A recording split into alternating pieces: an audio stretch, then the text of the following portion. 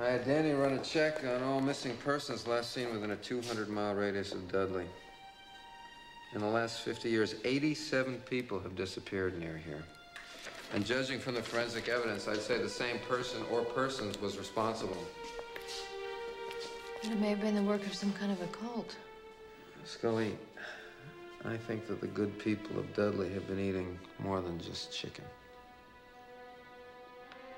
You think these people were eaten? Look at these bones. They've been polished at both ends, suggesting they were boiled in a pot. Anthropologists have used similar evidence to prove cannibalism among the Anasazi tribe of New Mexico. Well, then Paula Gray may have contracted Creutzfeldt-Jakob by eating George Kearns. And that could begin to explain her youthful appearance.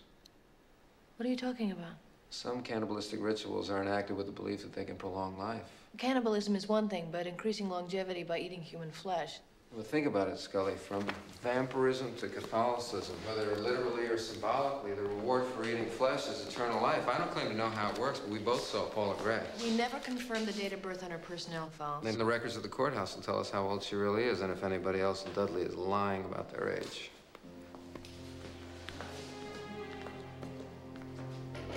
You coming?